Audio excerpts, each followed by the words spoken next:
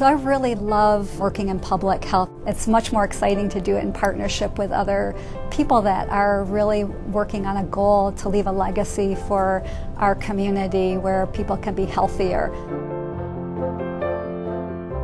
We're the experts in public health. I feel like every day we're doing something really good for the community. I think you can tell when you're doing a good job and when you're really helping everyone out.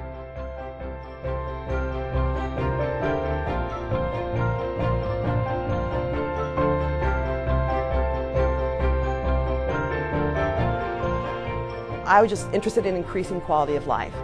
I worked in nursing homes for a long time too. I think I respect the elderly so much, but I also respect the fact that we have to do things today to ensure that our health is good for the next generation as well.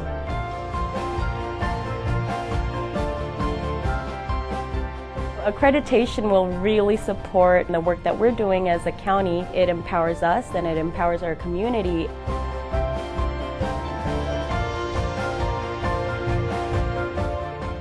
I'm very excited about the accreditation process. Staff will feel incredibly proud of working in an organization that strives to be the best. I think the accreditation process will let me be even more instrumental because we're working with a lot of different people who look to us as leaders. And I would feel so strong and confident to lead them and to support them in making even more significant changes.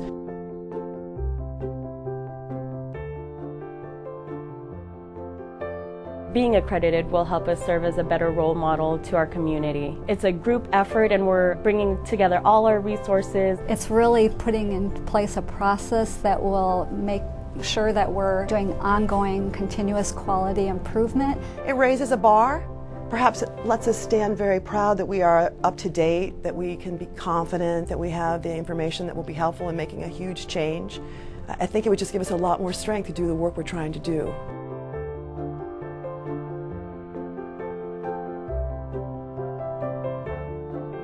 It's really important to pause and really recognize progress. They'll know that they're doing their best on behalf of the community and that their impact is going to be so much greater because we have a very high quality department. And that's something, once that infrastructure is in place, it can endure and really change communities.